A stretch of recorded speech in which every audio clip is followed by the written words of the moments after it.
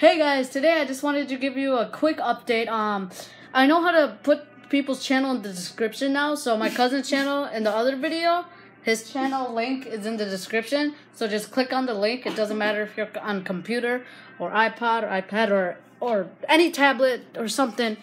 But if it's a touchscreen device, you're fine because you could just click the link and it leads you right to his channel. So yeah, so go check that link out.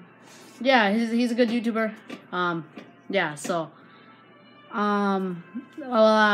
Thank you guys so much for watching this review. If you like to punch the button, I'll see you guys in the next video.